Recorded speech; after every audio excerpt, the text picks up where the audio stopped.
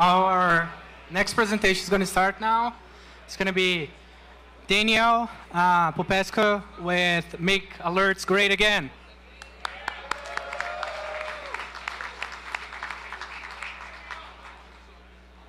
Hello, hello.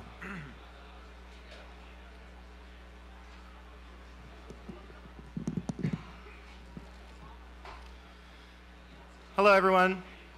So this talk is called Make Alerts Great Again, because that's what we did at Yelp. Yeah. So for those of you that don't know who I am, which is probably most of you, my name is Daniel Popescu. I'm a security engineer at Yelp. I've been there for a little over a year. Prior to that, I was at Microsoft for a number of years. So fun fact about me, I've been attending security conferences for the last 12 years, but this is my first time speaking at one. So thank you, BSides. Thank you, BSides and Yelp, for giving me the opportunity to speak with you today. So if you don't know who Yelp is, which I hope is none of you, Yelp is a company that connects people with great local businesses. And as of a few months ago, here's some statistics about Yelp. So TLDR on this slide is that we have 100 million monthly active mobile users, and we have more than 100 million reviews in our system. So to power a web application of this scale like Yelp, there's a lot of stuff going on behind the scenes. So Yelp has thousands of employees, thousands of servers, hundreds of microservices that are deployed on all those servers. And believe it or not, all of these things behind the scenes generate a ton of logs. So the servers all have endpoint monitoring software on them. The laptops all have endpoint monitoring software on them. The laptops have antivirus as well. Those are all creating logs. Logs are being produced everywhere. All these microservices are creating logs. Logs, logs, logs. Tons of logs. So as a security team, what do you do with all those logs?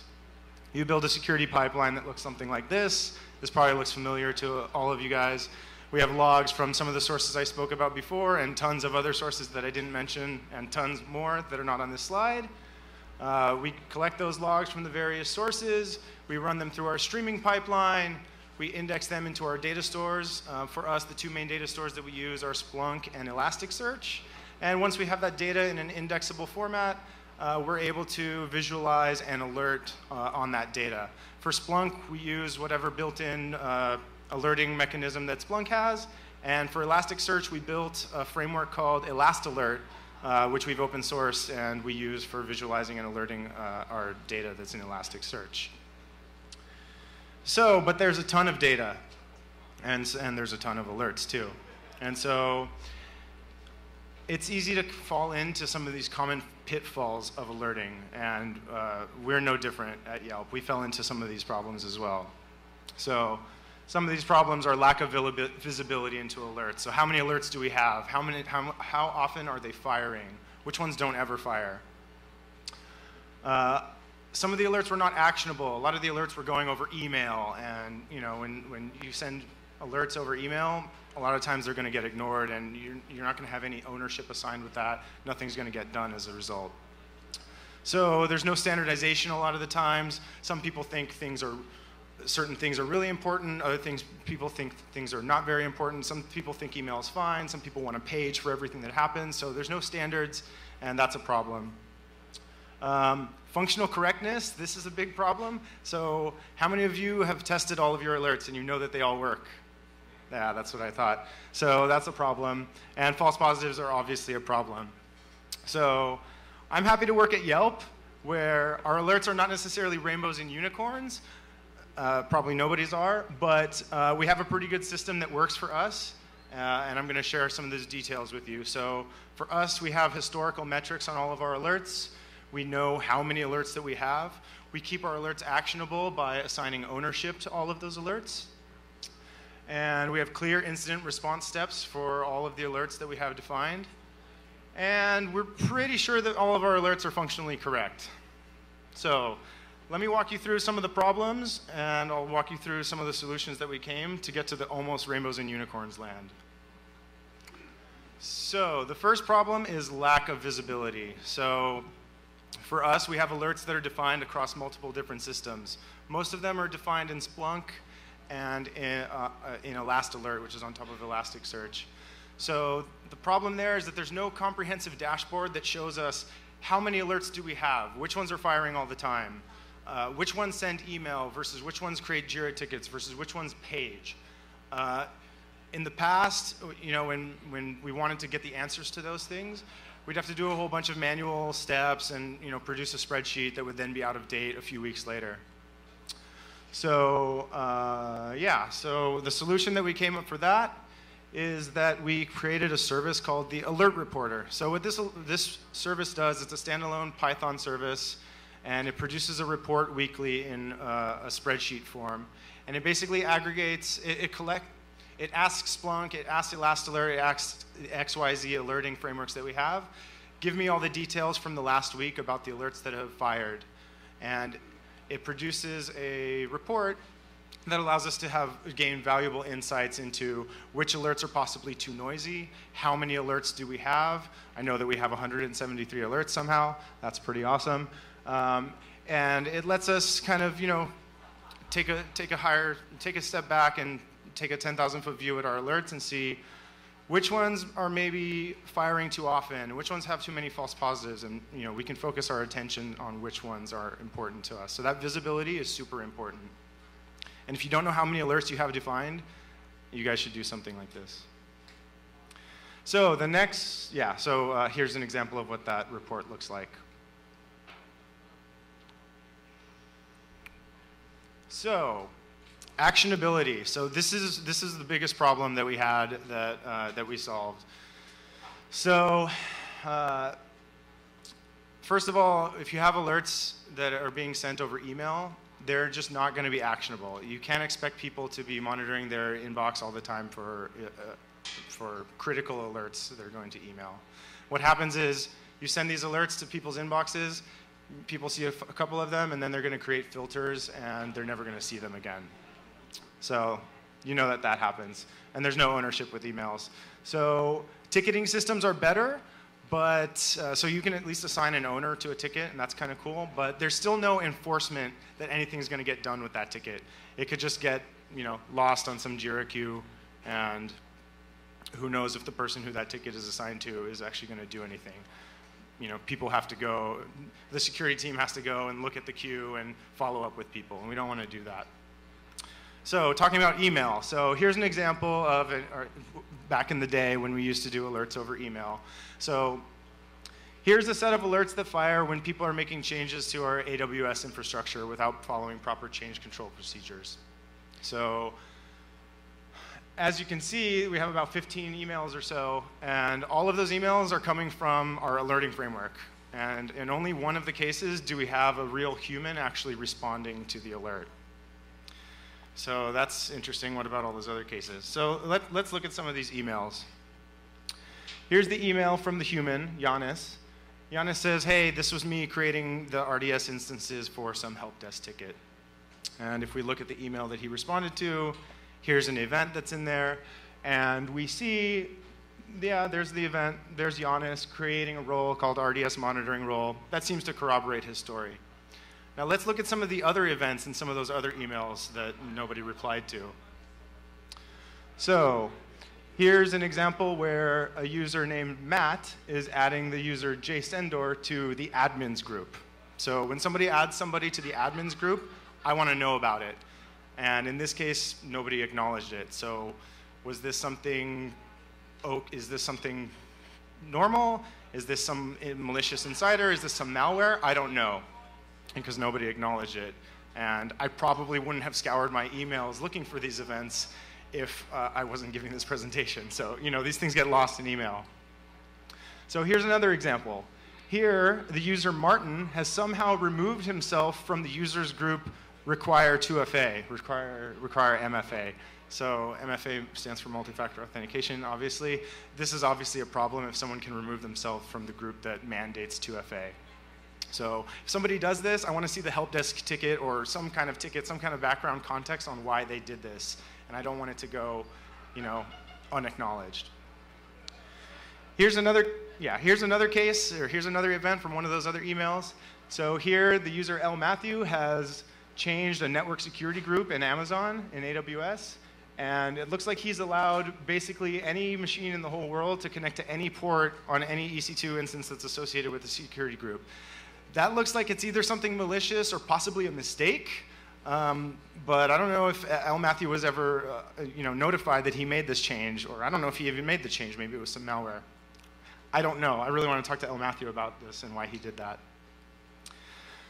So that's email. Let's not do that. So here's an example of some Jira tickets. So Jira tickets are better. And if you're like me and you're really good with your ticket hygiene, you monitor the queue, and when something comes in, it gets assigned, a ticket comes in, and you basically acknowledge it, and you close the ticket. But not everyone else is as good with their ticket hygiene as I am. So here's a case of Giannis on my team. And this is an alert that fires when somebody logs into a production machine that they haven't logged into in a long time. This is meant to detect malware attacks and stuff like that. So in this case, the ticket was created. Giannis doesn't acknowledge. So I monitor the queue, and I find that this ticket is outstanding. And I ping Giannis in Jira. I say, hey, Giannis, can you acknowledge this ticket? Another day goes by, no acknowledgement. I say, hey, Giannis, ping, are you there? No acknowledgement. Then I say, another day goes by, and I say, hey, Giannis, can you acknowledge this ticket? I'm going to CC your manager. And that ends up being kind of effective, but I don't really want to do that. Like, I've got better things to do than sit there monitoring the queue and pinging people in Jira. So what do we do to solve some of these problems? Yeah, so here's the solution for fixing the non-actionability. So first of all, just don't use emails for alerts. Just forget about it. I guess you can still send them and send them to some alias for, like, if you're bored one day and you want to historically go and look at what alerts have fired. But don't expect any action to happen as a result of the emails that have been sent. So for Jira, Jira has a pretty cool feature called Service Desk. So we've enabled the Service Desk feature on our security alerts queue, or our security alerts project. And what that enables us to do is set up SLAs and queues. So we can define that P0 tickets, priority 0 tickets, need to be turned around or acknowledged within 1 hour. We can set different SLAs for different priorities, and it's open-ended. You can basically assign an SLA with any arbitrary JQL, Jira query language query. So the Jira queues are actually really cool too. So you don't get this by default in Jira, but if you have a service desk project, you can create these different queues so that you can see at a quick glance what's the distribution of the active tickets in your security alerts project. So I mentioned SLAs. So if you see up there, there's some examples of what the SLAs give you. So you'd be surprised at how effective it is when there's a little colored icon and a timer that ticks down. It's actually really effective to get people to want to take action and resolve that ticket before it turns yellow or red or negative. It's super effective. Psychology's awesome. So, but that's not the full answer. So, because again, people might not be looking at those tickets, and then I have to get involved and refresh the Jira queue all the time, and I don't want to do that. So we built a service called the Actionable Alerting Service. Now, the Actionable Alerting Service basically enforces action on tickets, and it does this by doing two things. It finds tickets that are unassigned, and it attempts to find an assignee for that ticket, and it does that using a variety of heuristics that I'll talk about in just a second. And when it finds tickets that are assigned to people but past due, or past the SLA has been breached, it knows how to escalate those tickets in various different ways. And the way that it does this, it's a stateless service. It doesn't have a data store or anything like that. It just it inspects the ticket metadata, and we give the Actionable Alerting Service just enough information in the Jira ticket so that it can carry out its duties. So one of the ways that the Actionable Alerting Service assigns ownership to a ticket is we have something that's called self-service alerts.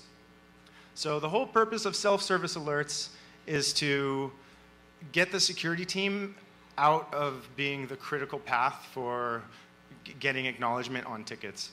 So for a self-service alert, when someone does a common administrative task, like adding someone to the admins group, or make some kind of infrastructure change to AWS, like opening firewall ports or whatever in network security groups.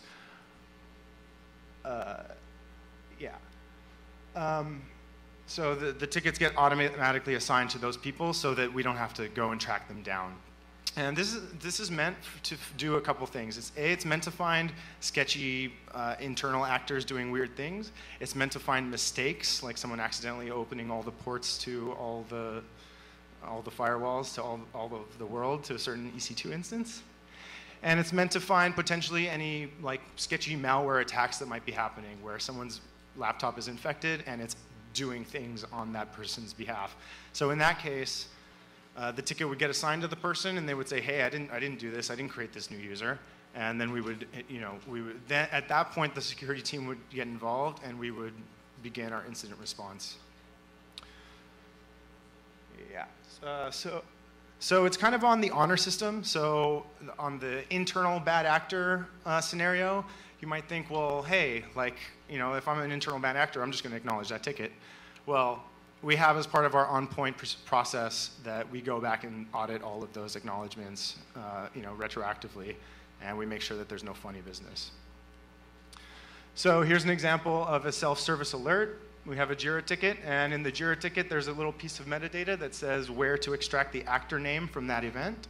And as you can see here from the event, this was a Duo integration change. So in this case, you can see duodata.username is AlecT. The actionable alerting service goes and looks up AlecT in Active Directory, assigns the ticket to him, and gives him a little ping in Jira. So sometimes the actor is not actually a real human. Sometimes there are service accounts that make these changes, and this is common when the core bench team has some shared scripts or web applications that make certain changes for them. So when that happens, it's hard to find an owner. So you can't just assign a ticket to the service account. So the actionable alerting service in that case will look up the user. It will determine that it's not a real user and it's a service account. And it knows how to track down the owning team that owns that service account. And it will go and ping them in Jira, it'll ping them in Jira and IRC and or Slack or whatever chat mechanism that they have and say, hey, group that owns this service account, one of you guys need to please acknowledge this because this thing happened. So that's self-service alerts, and that's one way that the actionable alerting service assigns ownership. Another way that we can assign ownership is by referencing a PagerDuty schedule name in the ticket. And so this is super effective to get the person who's currently on point looking at the ticket instead of having it go to email or something like that, or sit unassigned in the queue. So here's an example of that. The ticket has some metadata in there that says the PagerDuty schedule name. This is an alert called Google Suspicious Login. That's something pretty sensitive. We want the current on-point person to look at it quickly. So here, the actionable alerting service looks up the malware on-point schedule name in PagerDuty, finds that the current assignee for that schedule is Megan, and it assigns the ticket to her. So if it's not a self-service alert, and if we think it's not as important enough to justify getting the current on point assigned to it, then kind of a last-ditch effort is to assign the ticket to the owner of the alert. So the owner of the alert is going to have the most context on what that alert means and how to deal with it, and that person can be held responsible for either following up with someone or initiating incident response or acknowledging and closing the ticket. So now we figured out how to assign the tickets to people. We have owners. But what happens when those owners are lazy and don't respond to their tickets? So in the past, I had to go and monitor the queue and say, hey, acknowledge this ticket, I'm going to CC your manager. So now we have a computer to do all that for us. So it can ping the user in IRC, it can ping the user in Jira, it can ping the user's manager in Jira, and you'd be surprised, actually you're probably not surprised at how effective it is when you CC someone's manager in communications. It really gets action to happen. So here's an example of that. Here's a Jira ticket that's past due, and a few days goes by, it doesn't get acknowledged. So then you can see on the second comment there, the actionable alerting service kicks in and says, hey, Jose, this ticket is past SLA for resolution. Please take a look at this. And as you can see, a few moments later, the ticket gets acknowledged. So here's the example similar to when I had to go and bug before and CC people's managers. Here, the actionable alerting service notices that a ticket is past due. It first tries pinging in Jira. If that doesn't work, after another configurable amount of time, it goes and escalates by adding the manager, the person's manager to the ticket. And as you can see there, it's super effective.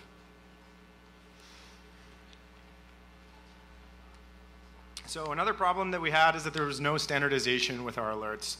So you know how this is. There's no RFC for writing alerts. So one person thinks that everything's really important and everything is P0.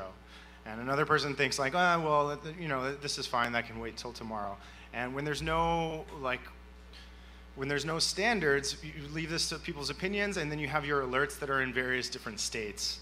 And it's really kind of hard to keep track of them. And it's hard when an alert comes in if you should really believe the priority or not, because at that point it's going to depend on who the author was.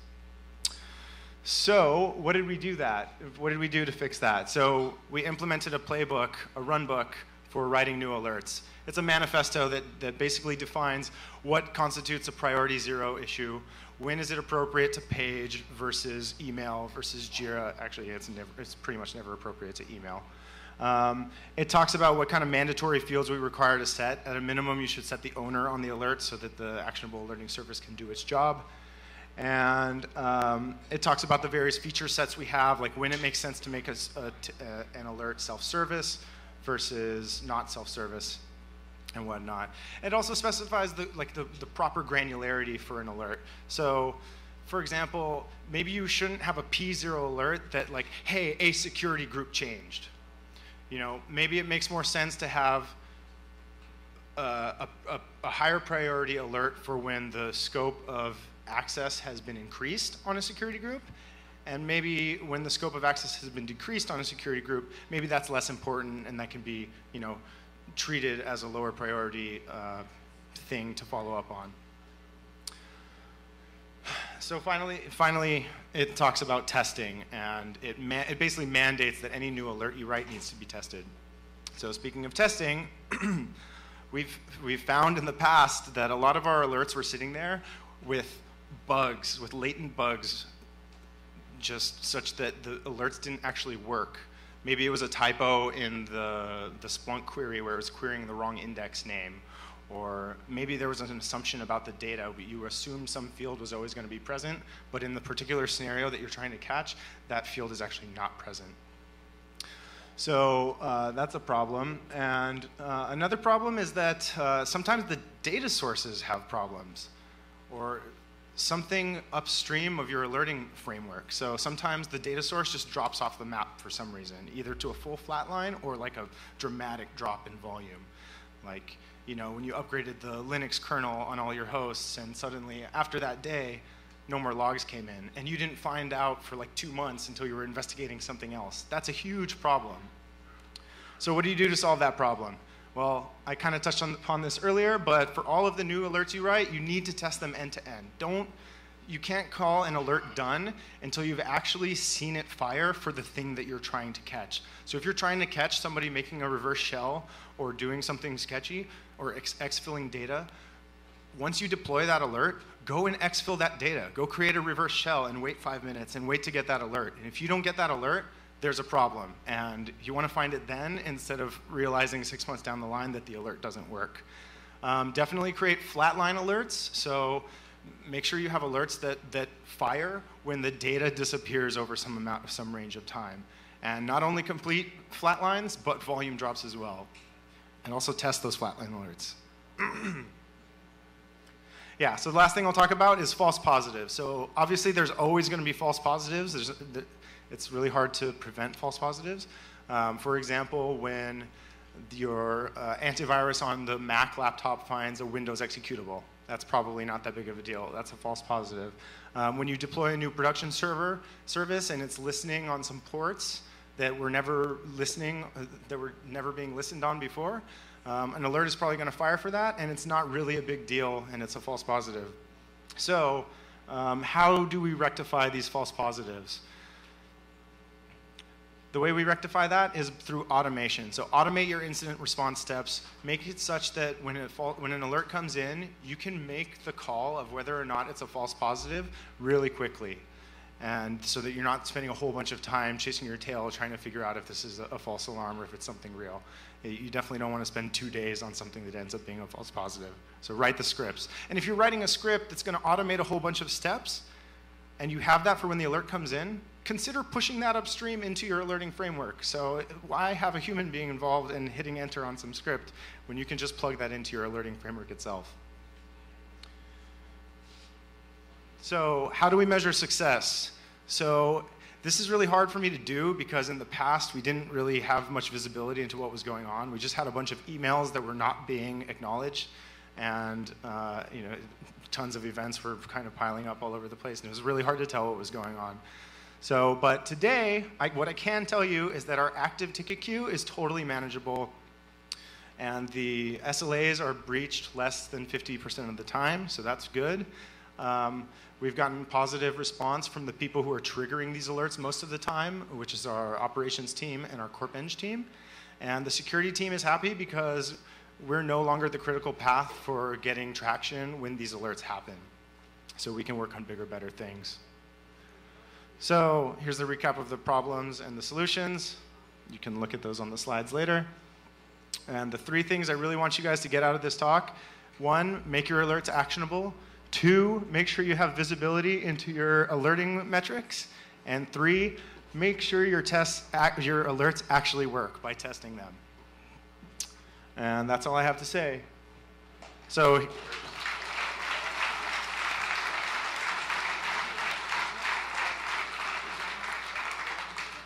I had one more thing to say, I guess. Here are some social links, social media stuff for Yelp, and thank you.